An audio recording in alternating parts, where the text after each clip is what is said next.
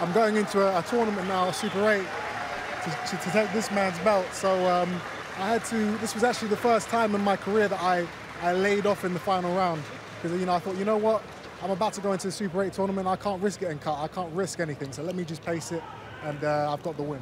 Any thoughts on that, George? Good luck to Chris. He's got. He's fighting. I can't remember the lad you picked now, but he's got to get through a fight. I've got to get through a fight, and then we might meet in the semi-final. So. We're going to meet. I mean, unless you lose. I'm confident we're going to meet.